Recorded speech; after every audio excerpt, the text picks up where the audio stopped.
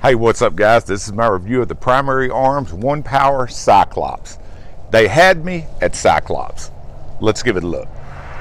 Alright, now before we get started, I've looked at a lot of reviews online of these type of scopes. A few of the things that you always see in common, the guys are always in camouflage. They have tactical gear on with all kinds of extra magazines. It's strapped to an M16 with a suppressor. They're crawling through the mud. They're climbing over barbed wire, boom, boom, boom, and they're shooting at a target about 15 yards away. You're not going to see anything like that in this video. What I thought I would do is actually review the scope.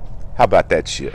So here's what we're going to do. I'm going to show it to you up close, all the features of it, which it has one super badass feature. Right here on the back end, it has a diopter setting. For guys like me that are a little visually challenged, that's perfect, because a lot of the red dots, you look through them, and if they're not focused to your eye, tough shit.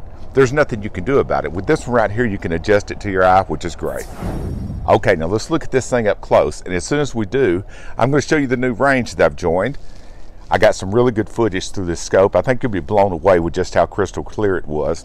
I know it messed me up, and everybody that was out there commented about it that wanted to look through this thing. All right, no more screwing around. Let's look at it up close. Then we'll head to the range. All right, now since I don't do unboxing videos, that shit just ain't on my agenda of things to do during my life. Here's a look at the outside of the box, and here's a look at the shit that comes in the box. There's everything together right there in one quick look. There's a Primary Arms owner's manual. It's got a lot of neat information inside there. There's a little Torx wrench to help tighten the thing down. There's some Loctite, which I thought was kind of a neat addition to throw in there. And there it is, the main event of this freaking video, the Cyclops Primary Arms 1-Power. There's a look at it with the little plastic caps flipped up, which, by the way, these caps are damn nice. They're not that little bullshit plastic that feels like a cheap Coke bottle. These things are rubber. There's a look at it from the top, from both sides. We're going to look at the mount on the bottom, which, by the way, you can get a quick detach mount and replace this mount that's on it. Me personally, I think I'd probably get me a quick detach and put on this thing. Like I say, another quick look at it.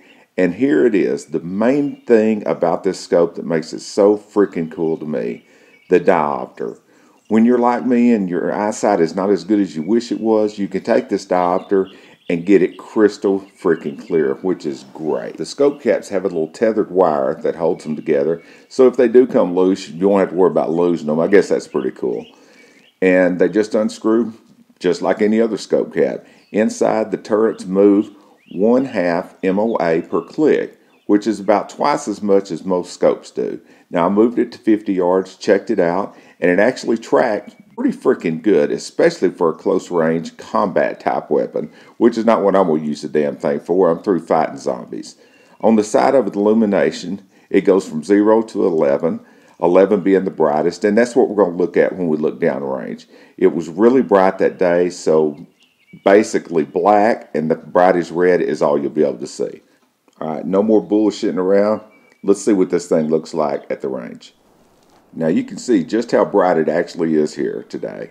I've got it mounted in my fixture down there, and we're going to be looking at this thing at 100 yards. Those are the 100-yard bells. There's the 50-yard backstop. And here comes the 25. That's where we're going to start. All right, now to my personal eye and my personal opinion, this is about the closest you're going to get to what it actually looks like to look at it through your naked eye. That's true 1-Power, and that's what the scope looks like when you're looking through it. There it is with the crosshair turned black.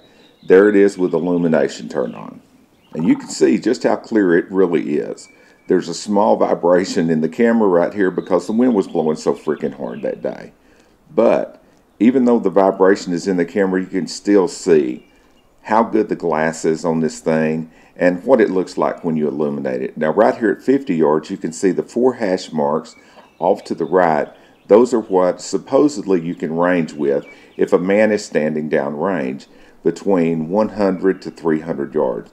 Me personally, that's a feature I'll probably never use. For one thing, I'm not going to go into combat, and I'm not going to use this scope when the zombie uprising happens. Look at the 55-gallon drum on the left-hand side through the scope, and that'll give you some idea of about what you can see magnification-wise. Like I say, this thing is a true 1-Power magnification, so it's not going to increase the size of the image. What you're looking at right there is about what it looks like. At 100 yards, I feel confident I could hit something the size of a Coke can, a beer bottle, something like that. I could hit an oil can every damn shot. Could I hit a nail or a thumbtack? Hell no, you can't even see it. You might could find out where to aim close to it, but you're not going to be able to aim that kind of precise. All right, guys, there you go. Hope you enjoyed the video. I want to give a big shout out to Primary Arms. They actually donated this scope to my channel so I could do this review, but something I did want to touch on. When guys look at this kind of scope, they too quickly go to combat mode. Okay, cool, I get it. I've had AR-15s, AKs, they're a blast, but there's other stuff you can do with a scope like this that's a lot more appealing to me. You can hog hunt, deer hunt, bear hunt, wombat hunt, if that's your thing.